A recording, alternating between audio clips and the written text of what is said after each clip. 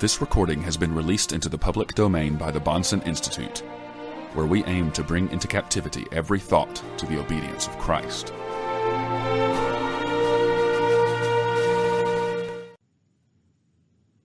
For Lord's Day mornings, we've been considering the modern tongues movement as a topic of genuine relevance in our day. And today we're going to be continuing that subject as I come specifically to the question of tongues and their cessation after the age of the apostles. Let's turn to 1 Corinthians, the 14th chapter, to use as our text for today's exposition. 1 Corinthians chapter 14. Paul says, "Follow after love, yet desire earnestly spiritual gifts, but rather that you may prophesy. For he that speaketh in a tongue speaketh not unto men, but unto God. For no man understandeth, but in the Spirit he speaketh mysteries. But he that prophesieth speaketh unto men edification and exhortation and consolation. He that speaketh in a tongue edifieth himself, but he that prophesieth edifieth the church. Now I would have you all speak with tongues, but rather that you would prophesy. And greater is he that prophesieth than he that speaketh with tongues, except he interpret, that the church may receive edifying. But now, brethren, if I come unto you speaking with tongues, what shall I profit you, unless I speak to you, either by way of revelation, or of knowledge, or of prophesying, or of teaching?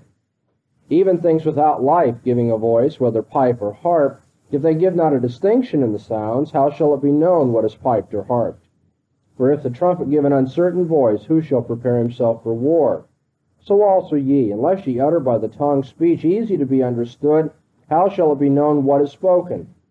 For ye shall be speaking into the air. There are, it may be, so many kinds of voices in the world, and no kind is without signification. If then I know not the meaning of the voice, I shall be to him that speaketh a barbarian, and he that speaketh will be a barbarian unto me. So also ye, since ye are zealous of spiritual gifts, seek that ye may abound unto the edifying of the church. Wherefore let him that speaketh in a tongue pray that he may interpret. For if I pray in a tongue, my spirit prayeth, but my understanding is unfruitful. What is it then? I will pray with the spirit, and I will pray with the understanding also. I will sing with the spirit, and I will sing with the understanding also. Else if thou bless with the spirit, how shall he that filleth the place of the unlearned say the Amen at the giving of thanks, seeing he knoweth not what thou sayest? For thou verily givest thanks well, but the other is not edifying. I thank God I speak with tongues more than you all. Howbeit in the church I had rather speak 5 words with my understanding, that I might instruct others also, than 10,000 words in a tongue. Brethren, be not children in mind, yet in malice be ye babes, but in mind be men. In the law it is written, By men of strange tongues and by the lips of strangers will I speak unto this people, and not even thus will they hear me, saith the Lord. Wherefore tongues are for a sign, not to them that believe, but to the unbelieving. But prophesying is for a sign, not to the unbelieving, but to them that believe. If therefore the whole church be assembled together, and all speak with tongues, and there come in men unlearned or unbelieving, will they not say that ye are mad? But if all prophesy, and there come in one unbelieving or unlearned, he is reproved by all, he is judged by all. The secrets of his heart are made manifest, and so he will fall down on his face and worship God, declaring that God is among you indeed. What is it then, brethren?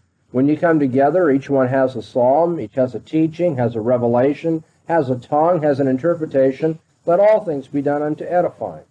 If any man speaketh in a tongue, let it be by 2 or at most 3, and that in turn, and let one interpret. But if there be no interpreter, let him keep silence in the church, and let him speak to himself and to God. And let the prophets speak by 2 or 3, and let the others discern. But if a revelation be made to another sitting by, let the first keep silence. For ye all can prophesy one by one, that all may learn, and all may be exhorted. And the spirits of the prophets are subject to the prophets. For God is not a God of confusion, but of peace. As in all the churches of the saints, let the women keep silence in the churches. For it is not permitted unto them to speak, but let them be in subjection, as also saith the law. And if they would learn anything, let them ask their husbands at home, for it is shameful for a woman to speak in the church. What? Was it from you that the word of God went forth, or came it unto you alone? If any man thinks himself to be a prophet or spiritual, let him take knowledge of the things which I write unto you, that they are the commandment of the Lord. But if any man is ignorant, let him be ignorant. Wherefore, my brethren, desire earnestly to prophesy. Forbid not to speak with tongues, but let all things be done decently and in order. And that's part of the reading of God's Word. I began the series that we're now engaged in by pointing out that according to those of the Neo-Pentecostal movement, our charismatic friends in Christ, one needs to receive the baptism of the Holy Spirit, understood as something of a second blessing subsequent to conversion. The baptism of the Holy Spirit, something of a quantum leap into another spiritual sphere where they can now lead the Christian life with greater enthusiasm and power. And the sign of the reception of that baptism of the Spirit will be the speaking in ecstatic tongues. Now, the difficulty, of course, with these claims is that they have nothing to do at all with the teaching of the New Testament and its use of theological phraseology.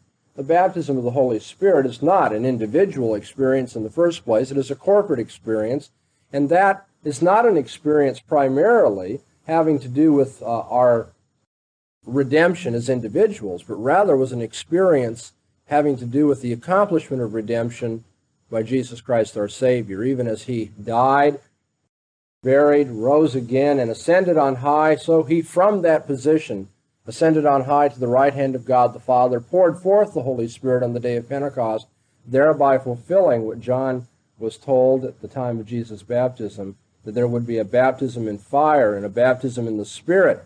That Spirit baptism then was part of the work of Christ and not nearly so much part of the experience of the individual believer. Certainly not a model for the experience of the believer, not something repeatable, something that is to carry on through the age of the church.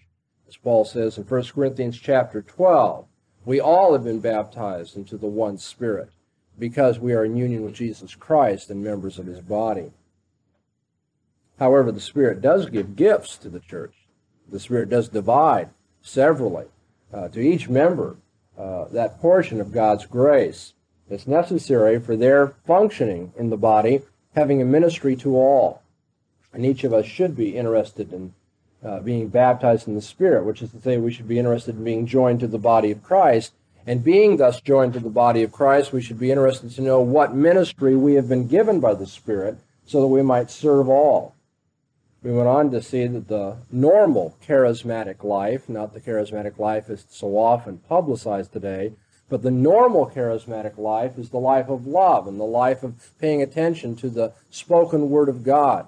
The normal charismatic life leads us to be filled with the Spirit in such a way that in our mundane affairs we obey God and we show loyalty to the Savior.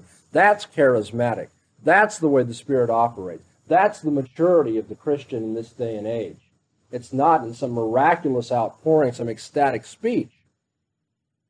Well, then last week we now focused our attention, having studied the baptism and the work of the Spirit, we focused more particularly on prophecy and on tongues as the two verbal charismatic gifts that are spoken of in the New Testament. I pointed out in the first place that tongues, as it's understood in the New Testament, is not simply an emotional outpouring, some kind of babbling of one sort or another. Tongues is the speaking of an intelligible, rational human language. What's the miracle then? The miracle is that the speaker in tongues doesn't know that language, hasn't learned that language, and very likely in the New Testament, for all that we can see, didn't understand what he was saying in that language. There had to be an interpreter. And so the miracle of tongues, as it was understood in the New Testament on the day of Pentecost, and there's no reason to assume otherwise in Corinth, was the speaking in an unlearned human language. And even the language of angels that Paul speaks of, I speak with the tongues of men or of angels, shouldn't be assumed to be some form of babbling, unless we insult angels and think that they don't speak any better than we do.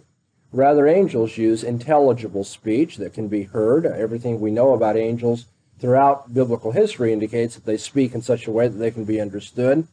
Paul says, even if I should go so far as to speak with the tongues of angels, but don't have love, the normal charismatic experience, if I don't have love, then it's nothing. Okay, so we see what tongues is. It's speaking miraculously in a yet as learned human language. Now, Paul in 1 Corinthians 14, we said last week, uses this entire chapter to give us a long series of contrasts between prophecy on the one hand, tongues on the other. And so we have to keep that in mind. For instance, if you want to talk about importance, and this is something that I often do when I talk to charismatic brothers and sisters, I say, look, even if I grant that you have spoken in tongues today, I'm not willing to give that conclusion, really. But even if we should, for the sake of argument, say you have spoken in tongues, the difficulty that I have is that the emphasis you put on tongues is not Paul's emphasis. Because Paul says, I'd much rather speak only 5 words in a known human language that everybody will understand than 2,000 words in a tongue. That'd be interesting, wouldn't it? A 5-word sermon. Paul says, I'd much rather come and give you just a 5-word sermon than to spend 2 hours giving you this long outpouring of tongues that nobody's going to get anything from. Okay? So the emphasis is rather clear. Prophecy, tongues, set over against one another, and clearly prophecy is the superiority relative to tongues. And yet I went on to point out that for 2 things to be contrasted, they must first of all have something in common.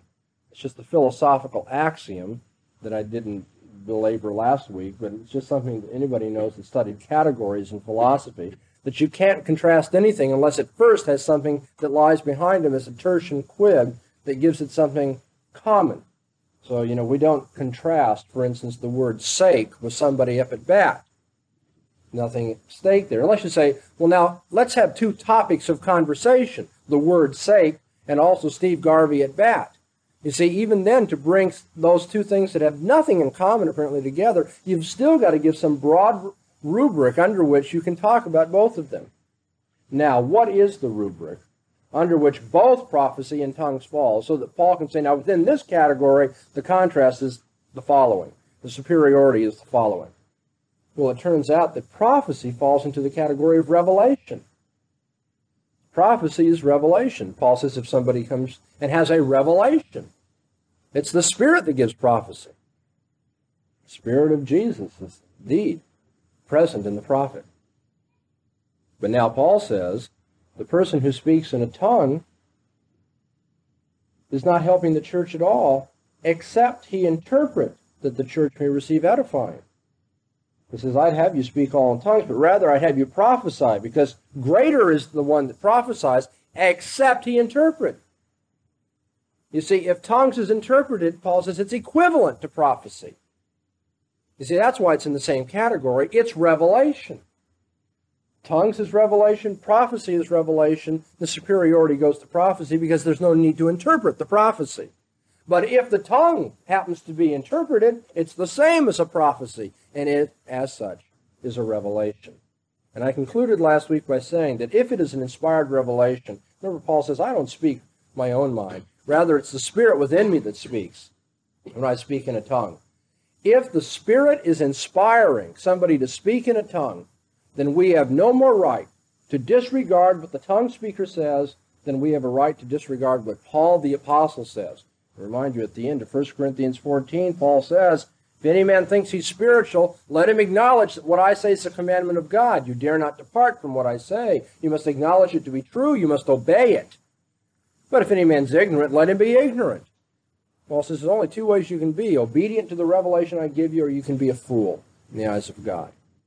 Now remember, anybody who speaks in a tongue today must be willing to say that what they say by the inspired Word of God, that revelation coming through them, is to be acknowledged and to be obeyed, and if it is not, then the person who won't obey it's foolish, unlearned, and is opposing God himself. Now, why did I leave it just at that last week? Well, for the obvious reason that not many tongue speakers today are willing to go that far. I've told you before, it's interesting when you talk to our charismatic friends, they'll say, well, Jesus said we do even greater things than Jesus did. To which I think you should always say, well, then where is the one who walks on water and feeds 5,000 with a few loaves? Let's see these greater miracles. Because if that's what Jesus was talking about, obviously the prophecy hasn't been fulfilled as yet. But the answer to that is that isn't what Jesus was talking about. And what Jesus did in terms of his preaching ministry in that day, the outcome of that is rather clear. He was crucified, rejected of all men. Even his followers, his closest followers, abandoned him. Followers didn't understand, even after his resurrection, that that's what had happened. There's an empty tomb, but they're all dejected, wondering what has happened. Jesus has over and over and over again taught them these things, but it hasn't taken hold in their lives. But now in the day of Pentecost, you see the preaching, and 3,000 are converted, and the gospel is being proclaimed throughout the known world, the Roman Empire. 12 or 13 men, as you very well know, changed the course of Western history and indeed international history because of the preaching of the gospel. Indeed, greater things have been done in the days of the apostles and after, but not greater miracles. Likewise, when our friends who say that they speak in tongues tell us that they have had this experience, we should say, well then, what did God tell us, the church, through your experience? Because if God is telling us something through you, I have an obligation to hear it and to obey it. So, your servant listens. What did God say? And it's just at that point, well, really not too much more than you could find in the Bible anyway, or we really weren't sure what it meant when we said it. And you get all this hemming and hawing and equivocation at that point. But I think the pressure needs to be kept right up. If that's God speaking, if that is an inspired tongue, then I've got to obey it. Well, now today we come to the point, though, after putting everything in context, in the context of the baptism of the Spirit, the context of the normal charismatic Christian life, in the context of what is the importance of tongues, in the context of what is tongues, I'm going to come right now to the point and say, is tongues for today? And the theme of today's message, very simply, is praise God, tongues not for today. Praise God. No tongues today. Let's rejoice there are no tongues today.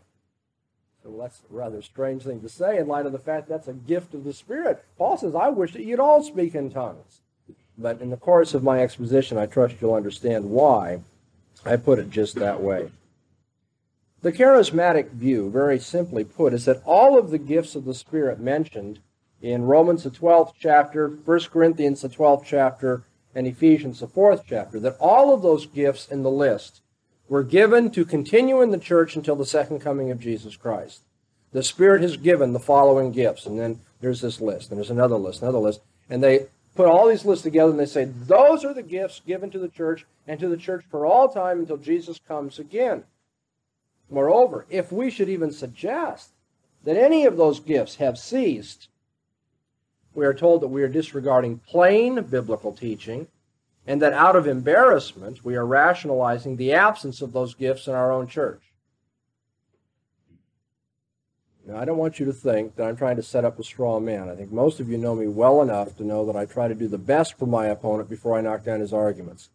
That is not a straw man. That is what I've been told repeatedly, face to face, that it's rationalization. Your church, you Presbyterians, you people who emphasize doctrine, you don't have the outpouring of the Spirit in your churches. Look at your churches. They're small. They're puny. They're miserable.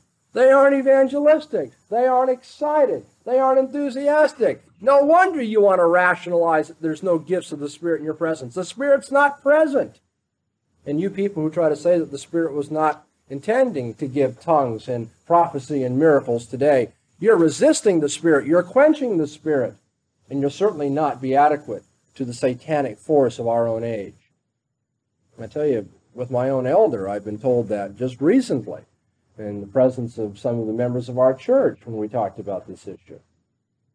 Quite clearly, the charismatics think that we are saying this only out of embarrassment. Well, I've said it to them, I will say it to you, that if any man can show that the gifts of the Spirit, for instance, tongues and prophecy, were intended for the church in all ages, then I'll be the first to say that our churches are without the Spirit and will repent of that and will seek the face of God and ask Him to supply what has been lacking. But I don't think anything is lacking.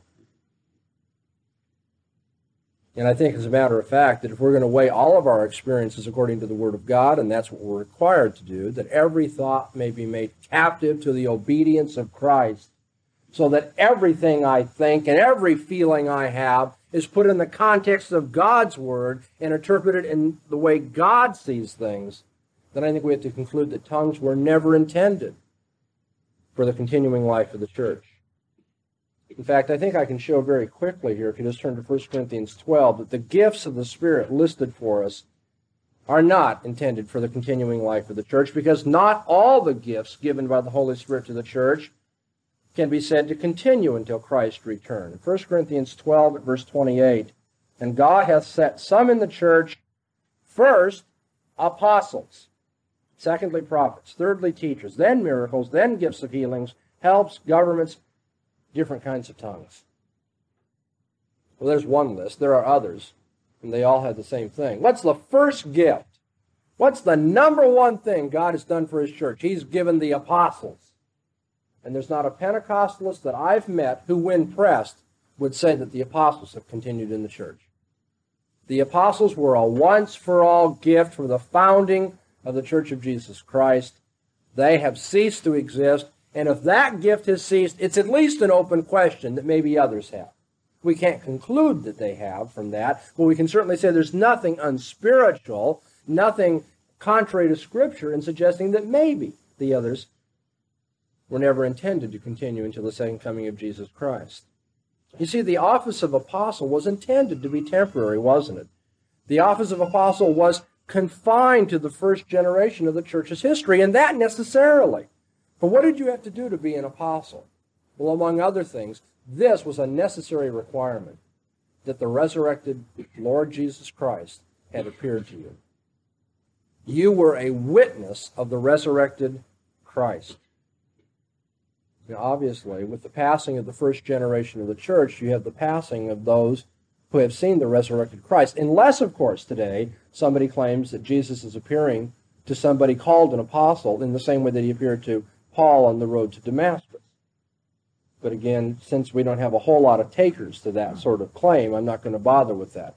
With the passing of the first generation of the church, you also have passed away all those who could qualify as an apostle. Moreover, in 1 Corinthians 15, verse 7 to 9, it's interesting what Paul says about this appearing of Jesus Christ to various people. 1 Corinthians 15 at verse 7. Now then he appeared to James, then to all the apostles, and last of all, to me, as a child untimely born. For I am the least of the apostles, that am not meet to be called an apostle, because I persecuted the church of God. But by the grace of God I am what I am. You know, we often focus on that. Paul says, I'm the least of the apostles. And I'm not sure how you want to interpret that, but that isn't the subject for today's sermon, so I'll pass beyond that. Paul doesn't say simply that he's the least of the apostles. He says, and I'm the last of the apostles. Last of all, he appeared to me. You see, that's it. Jesus doesn't give Damascus Road visions anymore. He's appeared to Paul, and that put an end to that kind of revelation. Last of all, he appeared to me. And that means Paul's the last guy on the list who can qualify to be an apostle. And with the passing of the first generation of the church, and especially with the passing of Paul, there passes the apostolic office. You notice in the pastoral epistles, for instance, Timothy is viewed very clearly as the successor of Paul in his ministry. And yet Paul never calls Timothy an apostle. Indeed, the pastoral epistles were written in particular to make provision for the post-apostolic future of the church. That's just why the pastoral epistles are there, to provide for the church after the apostles are gone. If you have your Bible in your lap, please turn to Ephesians 2, verse 20. This is a crucial passage because what we learn in Ephesians 2:20 is that the work of the apostles was foundational by nature. The work of the apostles was never intended to be repeatable and perpetual. Ephesians 2, and I'd like to read for you verse 19 and following. So then you are no more strangers and sojourners, but you are fellow citizens with the saints and of the household of God. So now Paul has brought up the image of the household of God, which is common in the New Testament. The church is the house of God. It is the temple of God. It's the temple of the Spirit. And he says, you are the household of God. And then beyond that, being built upon the foundation of the apostles and prophets, Christ Jesus himself being the chief cornerstone, in whom each several building, fitly framed together, groweth into a holy temple in the Lord, in whom ye also are builded together for a habitation of God in the Spirit. Paul says God is building his church like a house. And the apostles are the foundation. Actually, the apostles and the prophets, the New Testament prophets. We'll come back to that in a second. The apostles are the foundation, and we are being built upon the witness of the apostles. And of course, the witness of the apostles is built on the chief cornerstone, Jesus Christ himself. But in terms of God's ongoing work of building his church, advancing his kingdom, calling men into the body of Christ, he's building a house. And the first thing he did is he laid a foundation. Even as you'd lay a foundation if you were building a house, that's the first thing you do. You don't start with a roof and build downward. The historical order is that you lay the foundation and build upward. And the historical order with God is first the apostles, then the building activity. And so the work of the apostles is by nature not perpetual. You don't lay a foundation and then next to it lay a foundation, unless, of course, you're building a whole tract of houses, which is not at all what Paul is thinking of.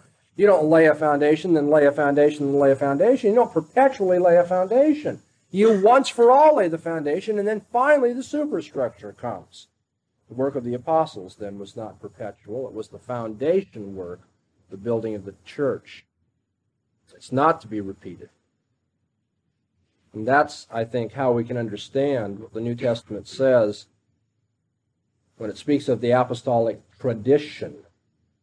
Not traditions, not the continuing giving of revelation, but the tradition. It's looked back upon, you see. The deposit that's been given, or better yet, in Jude 3, the faith once for all delivered to the saints.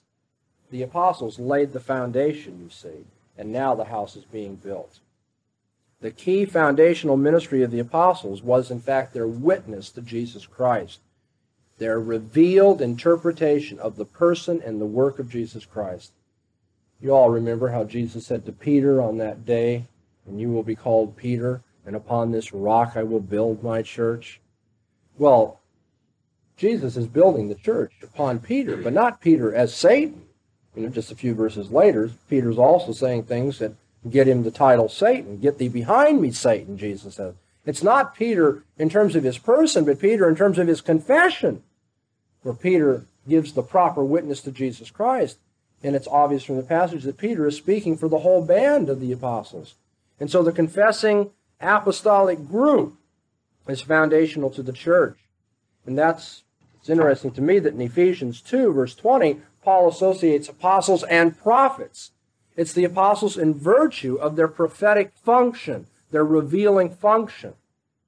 In Ephesians 3, verse 5, which is just a few verses down from this, Paul says, "Which in other generations was not made known unto the sons of men, as it hath now been revealed unto his holy apostles and prophets." I think I've told you before that the advice given often in seminary is not to take your hearers into the kitchen, but simply to feed them the meat and the potatoes.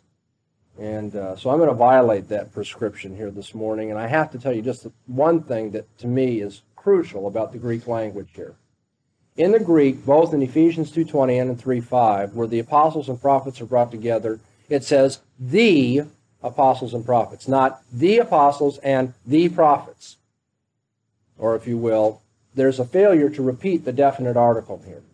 That's because there's one group being spoken of, and it consists of two different kinds, apostles and prophets. The apostles and prophets. You see, they're lumped together.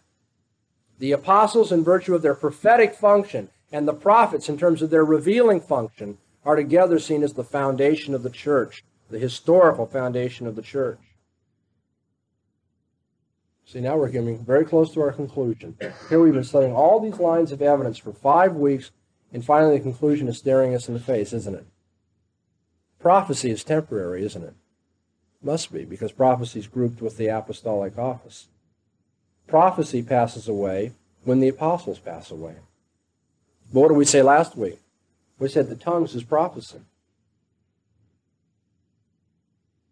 You see now, like a ton of bricks, it has to be apparent to all of us as it falls. Tongues have passed away because prophecy has passed away.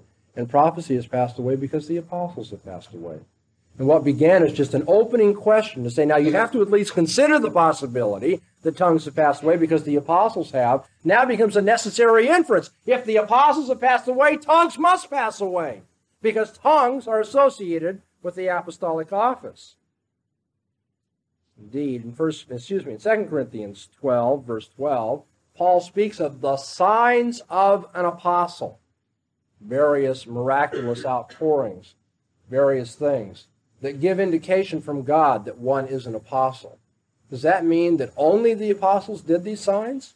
No, we know very well that people who weren't apostles also had the gifts. So how could they be the signs of an apostle? They're the signs of an apostle because the apostles are the nucleus for the spiritual gifts in the early church. In Hebrews, the 2nd chapter, verses 3 and 4, the author of Hebrews tells us that these signs were given as corroboration of the apostolic witness to Jesus Christ. Hebrews chapter 2, verses 3 and 4. How shall we escape if we neglect so great a salvation, which having at the first been spoken through the Lord, was confirmed unto us by them that heard, God also bearing witness with them, both by signs and wonders, and by manifold powers, and by gifts of the Holy Spirit, according to his own will. We will escape that day of judgment if we neglect the salvation presented to us. With the passing of the apostles, then, is the passing of the corroboration of the apostles, the signs of an apostle, such as tongues. With the passing of the apostles, you have the passing of revelation, and the passing of prophecy, and thereby the passing of tongues. Let me put it to you very simply now.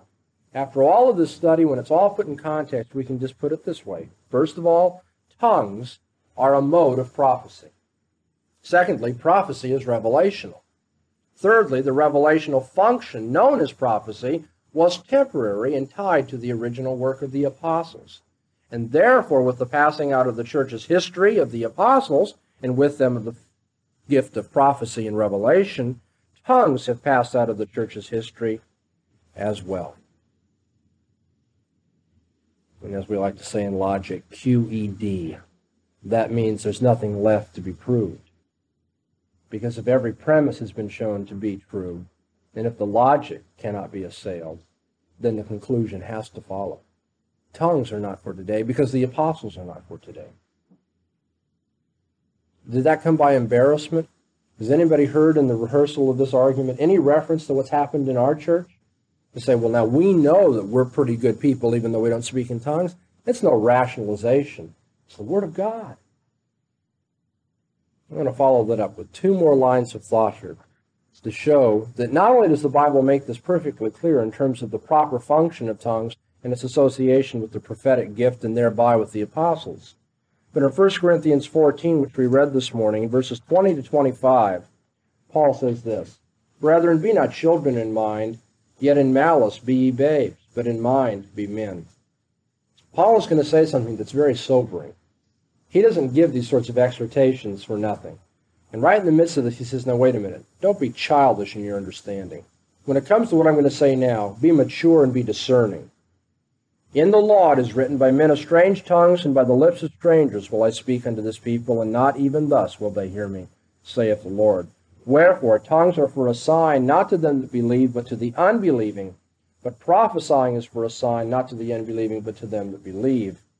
If therefore the whole church be assembled together, and all speak with tongues, and there come in men unlearned or unbelieving, will they not say that ye are mad?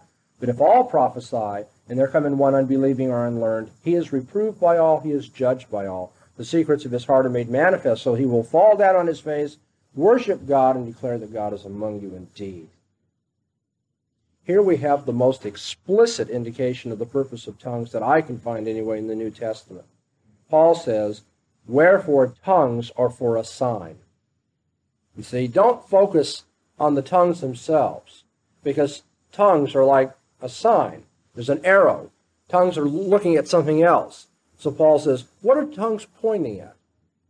Well, they're pointing at the fulfillment of the prophecy in Isaiah that God said, since you will not listen to me when I speak to you in a known language, I'm going to have the word of God spoken to you in an unknown language. Since you won't hear the clear word of God, I'll give you an obscure word of God. Why would God do that?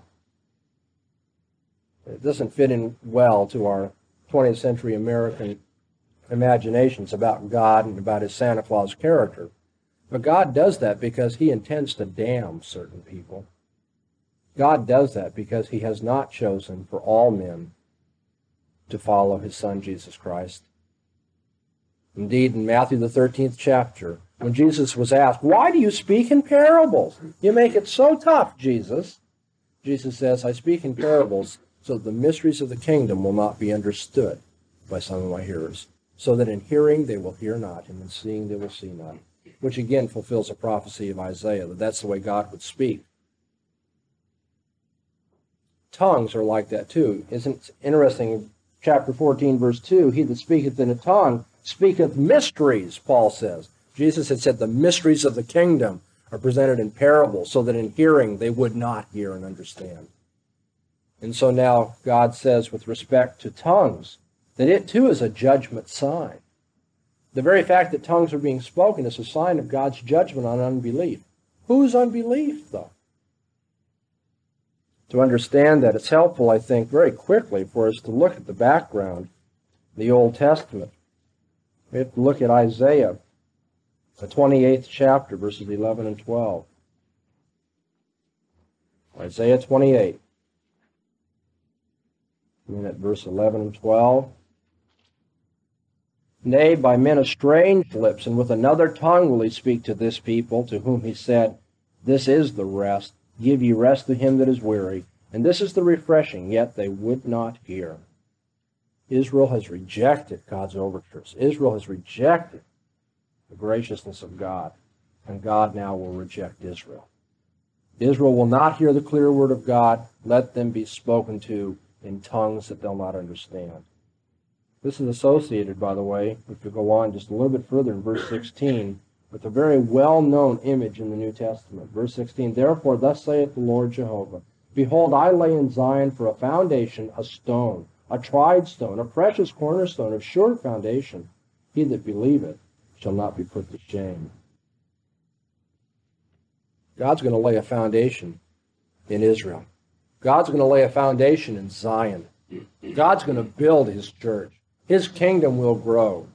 But we know very well from the New Testament that in the laying of that sure foundation, it was not only a precious stone, not only a foundation stone, it was a stone rejected by the builders. A stone that when the builders started to walk away from the work of God, they stumbled over because they would not receive God's own Son. Romans, the 9th chapter, Paul then cites this very same passage from Isaiah. At verse 31, he says, "But Israel, following after a law of righteousness, did not arrive at that law. Wherefore? Because they sought it not by faith, but as it were by works. They stumbled at the stone of stumbling, even as it is written, Behold, I lay in Zion a stone of stumbling and a rock of offense." What are tongues all about? Tongues are a sign of God's judgment on unbelief. God had said in the Old Testament that he would lay a foundation stone and that Israel will stumble over it. And Paul tells us in no uncertain terms in Romans the 9th chapter, Israel has stumbled over that stone because Israel will not follow the Savior. And I give you just one more piece of historical background. Paul met some of his most violent opposition from the Jews in the book of Acts. Where? In what city? At the founding of what church? The Corinthian church. Just look at Acts, the 18th chapter, the verse 17 verses, and you'll see the kind of difficulty Paul had with the Jews in Corinth, and the slander they brought against him, and how they wanted to kill the Christians there. And so Paul writes to the Corinthians, he says, "You know why you speak in tongues? It's the fulfillment of God's prophecy, that a stone will be laid that the Jews will stumble over." Tongues are a sign of the unbelief of God's people, the rejection of those people.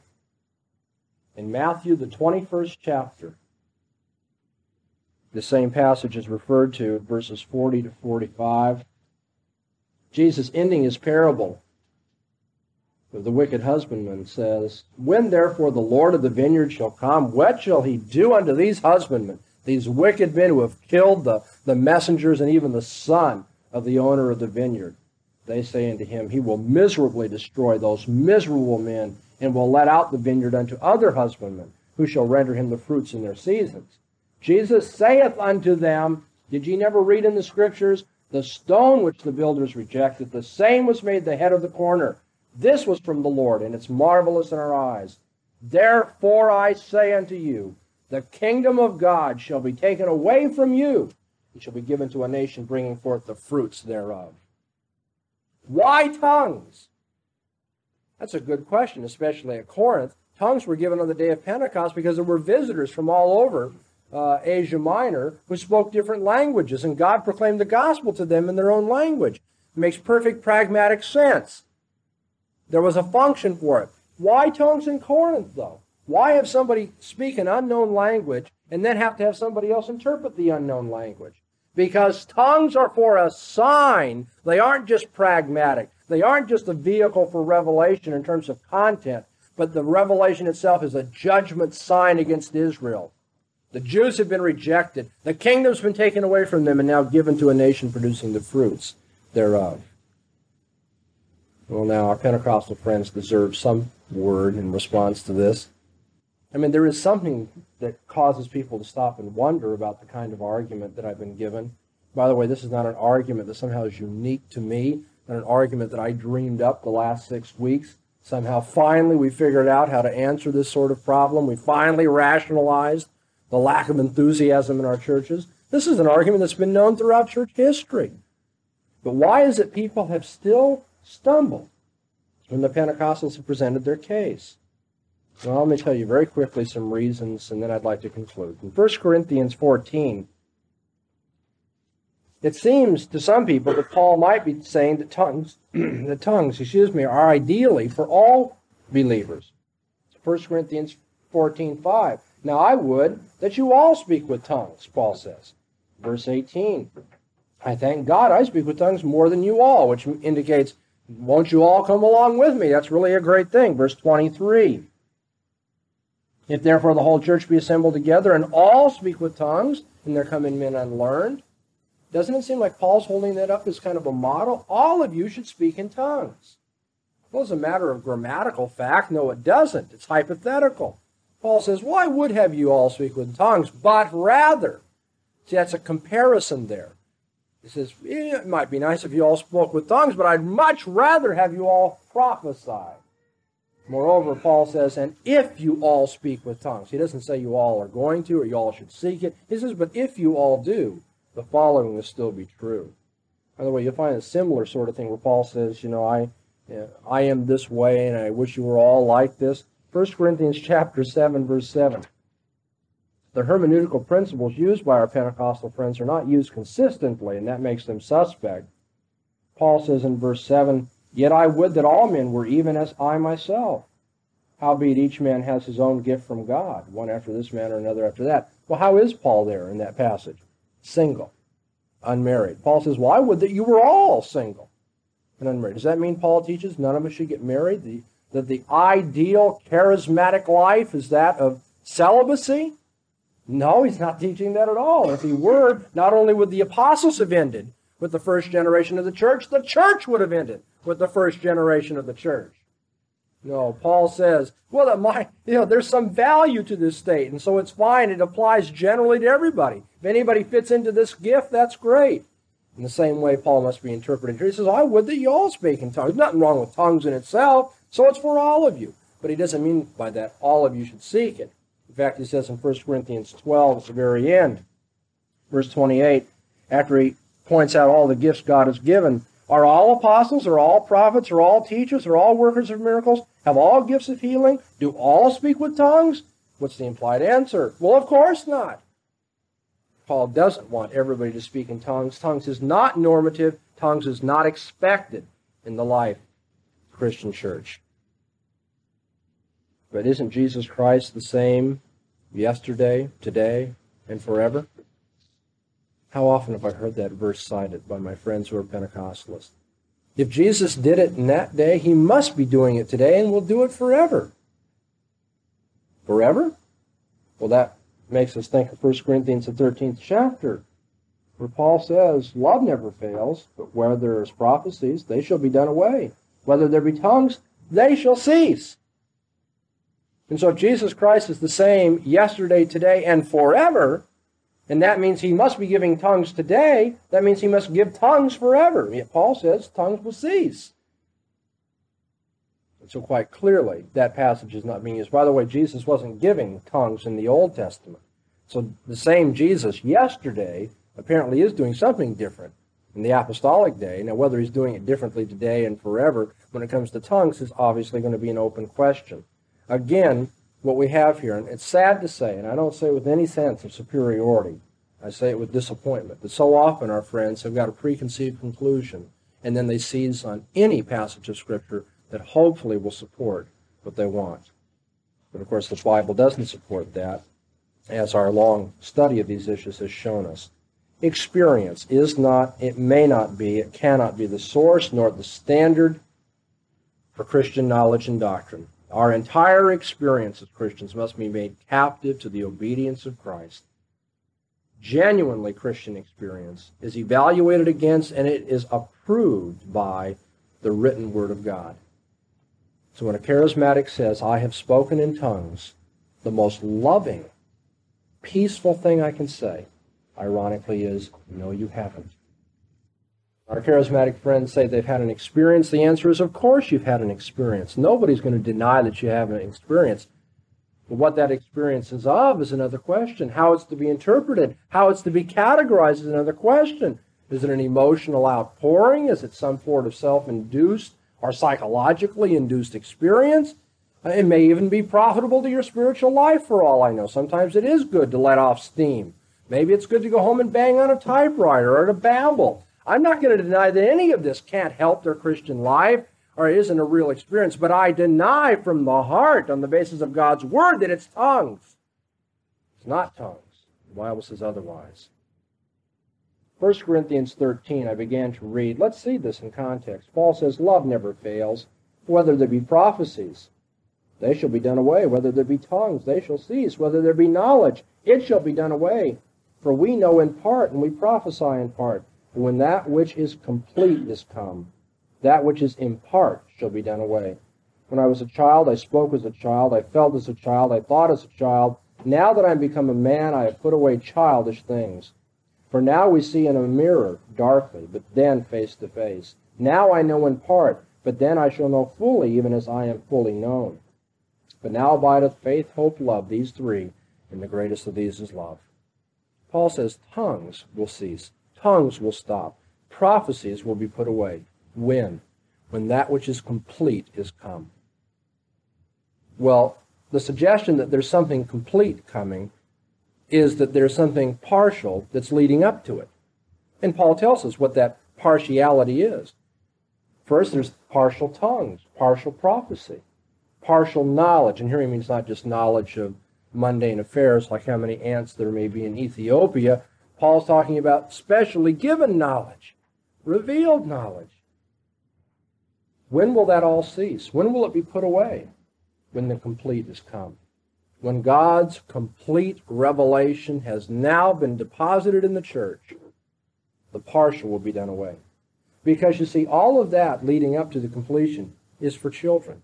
It's for the immature stage of the church. But the mature level of church growth is based on the complete revelation of God. And then we turn to the abiding virtues of faith, hope, and love. The complete is the culmination, you see, the end point of a process described as partial in Paul's day. That is, it's the completion of the revelatory process. When God has finished revealing himself through the apostles, tongues will cease. Prophecy will be done away. Now, the only answer, of course, to that is that when Paul says the complete, he must mean the perfect. And there's only one thing perfect, that's Jesus. And when the perfect comes, must mean then when Jesus comes. But you see, that's wrong, because when Jesus comes, that isn't going to be the cessation of revelation. That's going to be the breaking open of all revelation. That's going to be the revelation of all revelations when Jesus comes. No, he's talking about something in the course of church history. When God completes the revelation process for this age, then it will be done away. Tongues, prophecy, specially given knowledge. So the conclusion of our line of thought today is praise God. First of all, praise God for tongues. Because tongues, you see, are the gift of the Holy Spirit, showing that Jesus accomplished redemption for his people and baptized his church. Praise God that he did that. If tongues hadn't been given, if we didn't have the sign of Spirit baptism in the early days of the church, we wouldn't know that the work of the Messiah was complete and that we are saved. Praise God for the miracle that tongues was, for it showed the almighty power of God. Praise God for tongues because it was revelation to His church. Praise God for tongues because it's a sign that Israel has been cast off, which means that you and me can now be incorporated in the body of Christ. Praise God for tongues because they verified the work of the apostles. But then beyond that, praise God, tongues have ceased.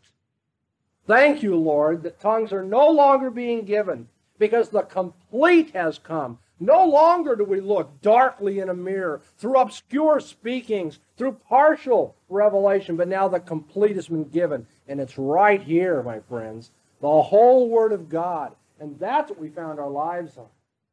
Not individual bits and pieces, obscurely interpreted from time to time in the congregation. Praise God, tongues have ceased because now the complete has been given. The obscure has been replaced.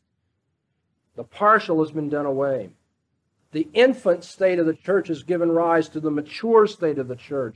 And now we live by the prevailing virtue of love and not miraculous outpourings. The foundation has been laid, and so now the building can go on. Praise God for tongues. Oh, but praise God more. Tongues have ceased. Let's pray. Lord, we thank you that you have loved the church with an everlasting love, and you have sent your own Son to die for the church. We thank you that in so dying and rising from the dead and ascending on high, he has baptized the church in the Holy Spirit. We thank you that the judgment has been undergone on our behalf, and now tongues of fire can rest on the church without consuming it. Now we thank you for the gift of the Spirit, resident in the church, perpetually in the church. We thank you for that work that gives us insight to the Scripture and strength to lead the Christian life. Lord, we pray that the Spirit would be seen, working mightily in our midst. But Lord, we don't seek after that which you don't intend. Lord, we don't seek for miracles and for prophecies and for tongues and ecstatic speech. Lord, we seek obedience. We seek pure lives. We seek the working of the Spirit in the mundane affairs of our lives. We thank you for all the good that was intended by tongues, but Lord, we thank you that the mature age of the church has come, that we are blessed to be part of this. We are blessed to be part of a nation bringing forth the fruit of the kingdom and not those who are rejected. Lord, we thank you for the foundation of the church. We pray you would continue to build it and build it in our day and build it in our midst.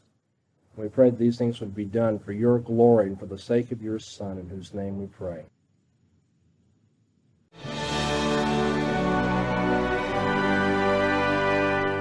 This recording has been released into the public domain by the Bahnsen Institute. Duplication, sharing, and distribution is encouraged. For more information about the life and ministry of Dr. Greg L. Bahnsen, visit our website, bahnseninstitute.com, where we aim to bring into captivity every thought to the obedience of Christ.